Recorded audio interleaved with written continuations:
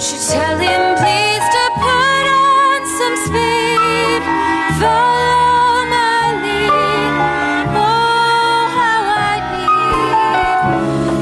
It's 8:20 at WHMI. You're listening to Bethany Warren, who plays Billy Bendix in the Brighton High School Theater Troupe's presentation of Nice Work If You Can Get It. Bethany's in the studio with us now, along with the director of the show, Josh Holowicki. Good morning, guys. Good morning. Good morning. So is it weird hearing yourself on the radio like that? A little bit, yeah. This is my debut. Yes, it is. All right, so the show's coming up not this weekend, but next, right? No, it's this weekend, right? Is Thursday night your first performance? Friday. Or is it Friday? This Friday. Okay. Well, is Thursday a preview then?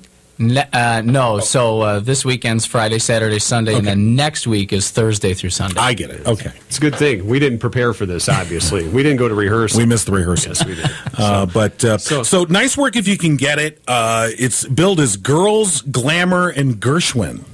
Yeah, it's a really fun, interesting new show. It was written just a few short years ago. It recently closed on Broadway within the last year, and it just started its national tour. And we are the only site in Michigan that will be performing it while it's on its tour, which is really cool. We were able to get our hands on some advance rights to do the show. How do you guys go about that, becoming the first to do such a show like this? Because I know there's been other shows over at the Brighton Center for the Performing Arts from the high school that are first time around. What kind of ins do you have there? Well, we try and maintain really good relationship with the licensing companies and keep our eye on when these shows are coming about. We're always really interested in doing new, unique, and interesting shows and bringing those to our community. And we actually saw this on Broadway, and we're totally blown away with the quality of the show.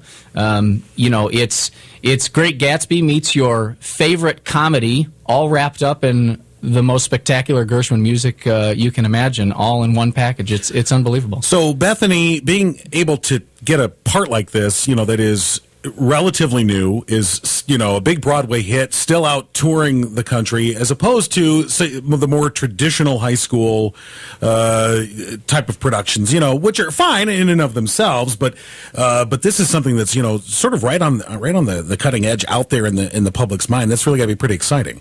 It is really exciting, and it's also kind of exciting that most of the public has not seen this show. Like, you've only seen it if you've been to New York and seen it on Broadway. Right.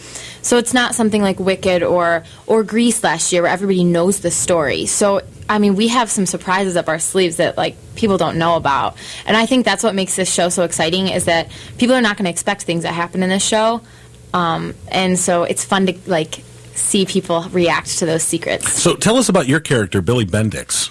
Okay, so, my name is Billy Bendix, and I am the head bootlegger of the operations in Long Island. So I have two helpers. One's named Duke, and one is Cookie.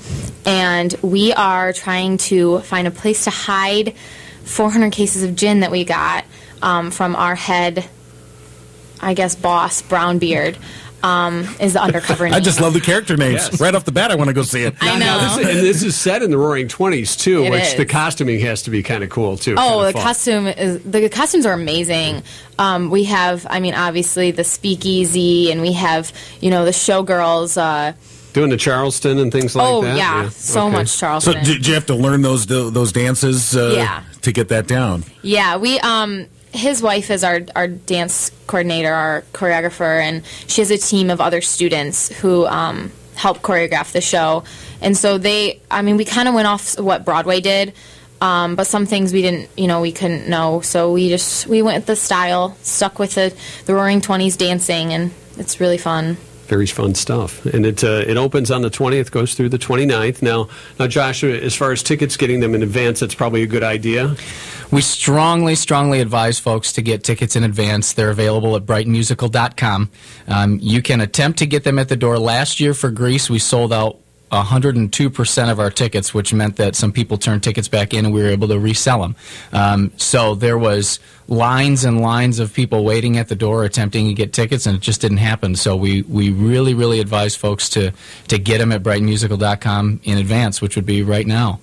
And what kind of age range are you hoping to or encouraging to come see this? Yeah, the show is rated PG. We actually put that rating on there just because it's set in the 20s. It's got some content there, but we advise folks to use the same discretion that they use when seeing a PG rated movie. So whatever age group that fits in, down to middle school, it would be very appropriate. It's highly entertaining, and there's like I said, we put that rating on there just to be safe for people. You want to put it out there so people will kind of get an idea of what to expect for the show. Now, how many students are involved in this? So we have 110 students who are involved both on stage and off stage cast. So whether that's in our orchestra pit or helping administratively and things like that, and then we've got another 200 plus parent volunteers. So we've got well over 300 folks involved in pulling this together and putting it together, and we're really excited about it. There's a couple of special events this weekend. We've got a red carpet gala night on Saturday night, which is a fundraiser, and folks are going to be in black tie and gals in flapper dresses and long dresses and things. So that'll be a lot of fun, and there's still some tickets available for that. And then on Sunday the 22nd, we have a really interesting thing. Dr. Mark Clegg, who's a professor of musicology from the University of Michigan, and who is quite literally the world's foremost expert on the Library of Gershwin music, is coming, and he is going to be sharing a lecture with us immediately following Sunday evening or Sunday afternoon's performance, the Sunday performance at 4:30. So his lecture will begin about 7:15. It's free. It's open to the public. You don't have to have a ticket to the show to come to that lecture. Oh, very cool. And so we're really excited about that. And he's going to be at the show, I take it? He will be at the show. Yeah, no pressure there, eh? No, not at all. Just got to be spot on. You got the world's foremost expert on Gershwin. Absolutely. The Gershwin guru is going to be there. You're going to be all over Bethany, are you prepared for that? That's quite the critique. I know. I think 3 months has prepared us pretty well, so I think we'll be okay. Well, break a leg. I know it's going to be great. You guys always do great shows there. Nice work if you can get it. Opens on the 20th, and you can get more details at brightonmusical.com. Thanks for coming in this morning. We appreciate it. Thank you.